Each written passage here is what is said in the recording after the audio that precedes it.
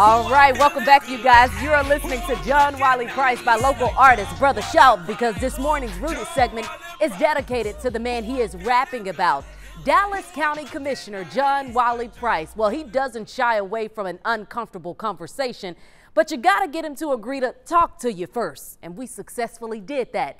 Today's Rooted interview is with none other than Commissioner Price, and he is sharing his hair story.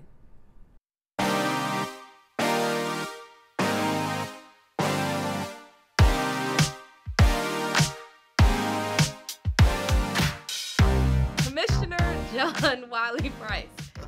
Look, it's not lost on me that you don't do a whole lot of interviews, so thank you for taking some time, graciously taking some time to interview with us. All right, so we've been talking about a transgenerational look at black hair and professionalism. So if you had to talk about black hair in your time in public office, has it ever been a concern for you, or has it ever come up in conversation? Oh, it's come up in conversations. It was interesting. A lot of comments, a lot of speaking engagements. When people say, well, are you really a county commissioner with your hair like that? Yeah, kind of. And so it just kind of comes with the package now. I am Commissioner John Wiley Price. And guess what? This is my hair story. You've been in your position for 36 years at this point. Walk me through kind of the evolution of how you wore your hair. I've had the afro, I've had the beards, the mustache. I've gone through all of that, but I'm comfortable in where I am. You've been rocking your hair like this for a really long time. In fact, I saw a picture over there from 2001 saying John Wiley Price rocking a new do. How did it go over with people when you initially started rocking your twists? It was like, what's happened? Is there something in your life that is happening? Why are you doing this?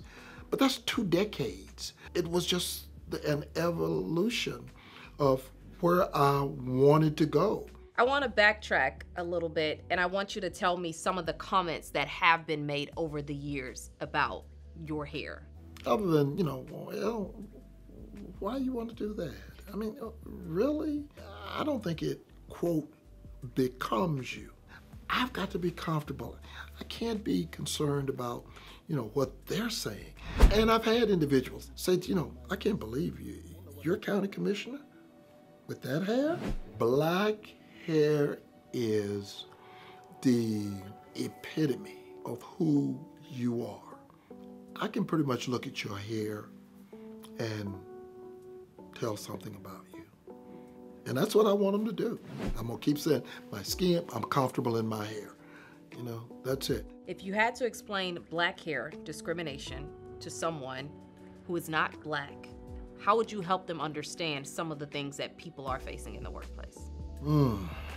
That would be probably a real challenge, but I used to tell young people, my hair is twisted and not my brain. But in terms of texture and how you're doing with your hair, what? As long as you're able to perform, as long as you represent me mentally in a way that I can be proud. And that's pretty much the end of it.